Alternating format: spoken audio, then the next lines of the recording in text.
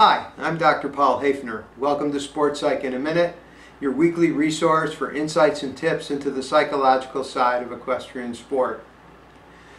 One of the most common topics I get asked to speak about, and one of the most common issues I get asked for help with, are nerves or anxiety.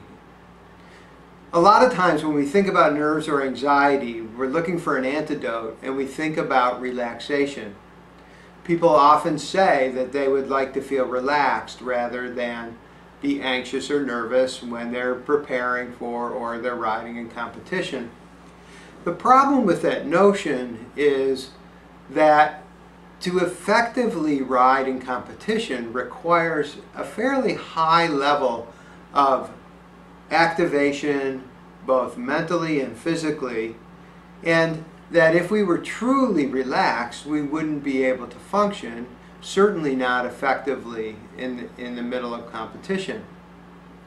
So does that mean that relaxation then has no role for helping us with nerves and anxiety?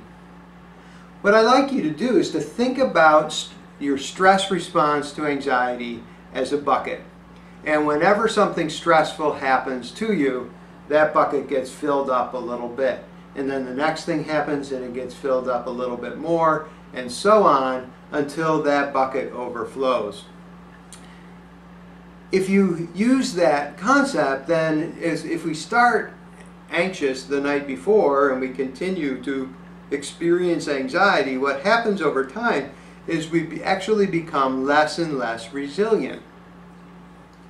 The neat thing about relaxation, and what I mean by that is true and complete relaxation, is it is one way that we can empty that bucket, and it provides a reset.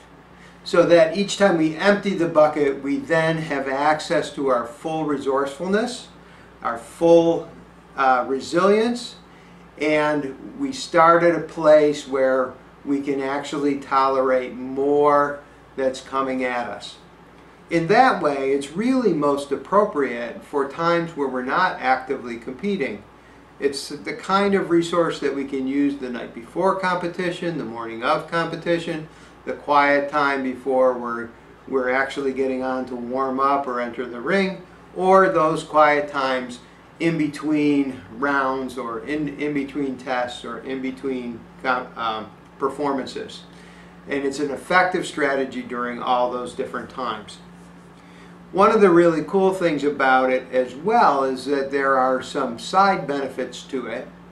The idea of purposefully and actively relaxing yourself makes a stronger connection between our mind and our body. It helps us to increase the awareness of our body.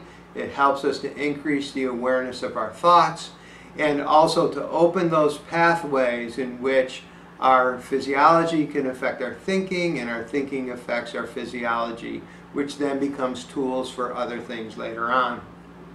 So if you'd like to learn more about relaxation, I would recommend that you Google progressive relaxation techniques.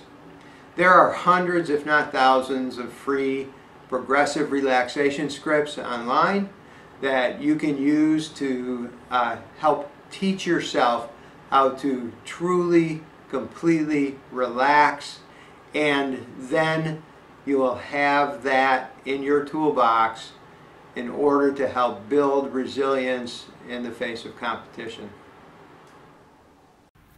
This has been Sport Psych in a Minute, and we'll see you next week.